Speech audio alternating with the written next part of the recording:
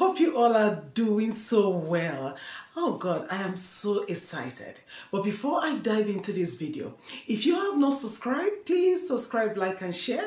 And don't forget to click on the notification bell that will enable you to know whenever I upload a new video.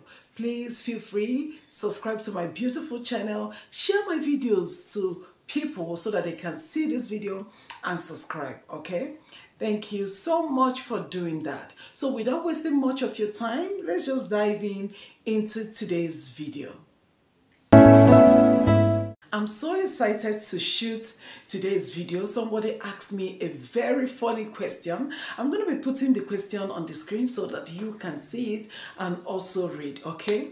Someone asked me, I've been doing some Q&A, people have been asking me questions and I've been coming here to answer. So someone asked me, in one of my Q&As that I did, someone asked me about heartbreak. And I remember that I said on that video that I've never had a heartbreak. I've never in my life had a heartbreak, okay? And I answered the person on that video.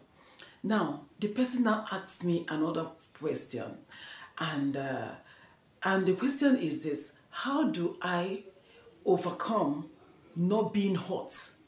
That's the first one. And the second one is that, does it mean that you don't love? The question is on the screen. Yeah, that's what the person asked me. He said, how do I overcome being hot? And does it mean I don't love? Because I believe he or she is thinking that because I said I've never experienced that, maybe I don't love. Maybe I don't open my heart to love. Please let me address this issue. Oh my goodness, this is so funny. I don't know why I'm laughing. See, my beloved sister or brother that asked this question, I'm a lover girl, okay? Oh my goodness, princess. I'm a lover girl, I love. Okay, I love love, okay?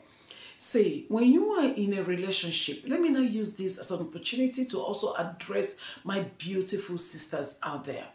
When you are in a relationship, it is very important that you open your heart, your mind, and ask God for the spirit of discernment, okay?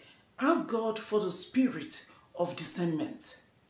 If you have a spirit of discernment, there are some things that will not happen to you, even aside relationship or whatever. In your business, in your going out, in your coming in you relating to people, there are things that will not happen to you. Like I always tell people, when you are in a relationship, always commit that relationship in the hands of God. Always commit that relationship in the hands of God. Don't just be in a relationship because everyone is in a relationship. Commit it into the hands of God. When things are about to happen, you will know.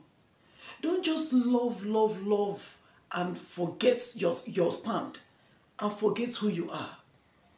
Do not do that. Okay? Don't do that. Don't just love, you keep loving and you forget who yourself. Like the question said, how do I overcome hurt?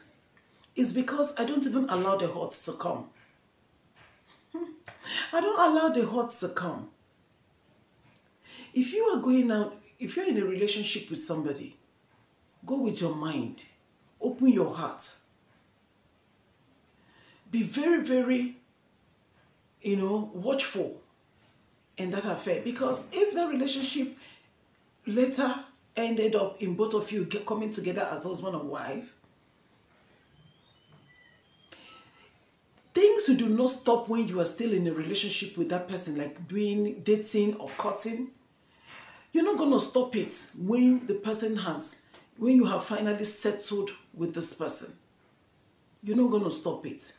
So is it not better you stop it when you are still in a, getting to know each other, when you are still in relationship, trying to know each other? It's better you stop it then than also going into that or when the relationship has led to marriage, you start finding faults. if you're in a relationship, I know you love your partner or the person loves you. If you notice anything, address it, talk about it. Don't say, let me not say, so that he will be angry or he will go and look for another person. That if he truly loves you, he will stay with you. If he wants to go and look for another person, let him go and look for another person. Then you know he doesn't want, he's not the person that God has ordained for you.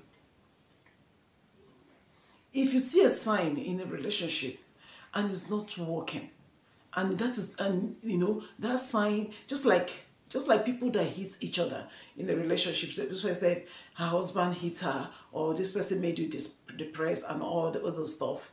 It did not start in marriage. It started when you were in a relationship. So if you see that trace, if you're a guy, I'm not just talking about women, only women. If you're a guy and you see that the lady you're talking to has a trace of something that is not nice, take a walk. It is not by force.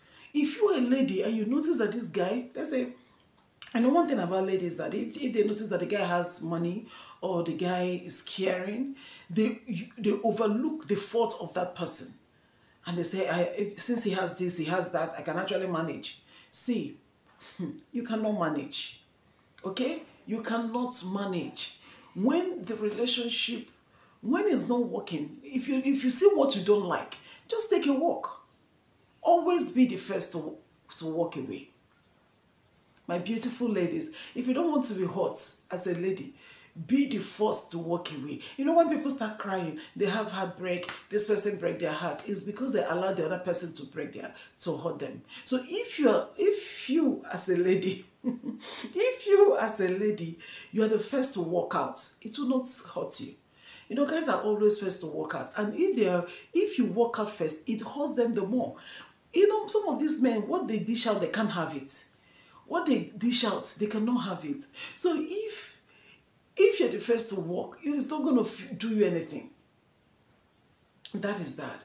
Always be the first to walk away, okay? And the second one is, does it mean I don't love? Oh my goodness. Look at me now. Just look at me. Am I not love like this? I'm love. I said, looking at me, I'm love.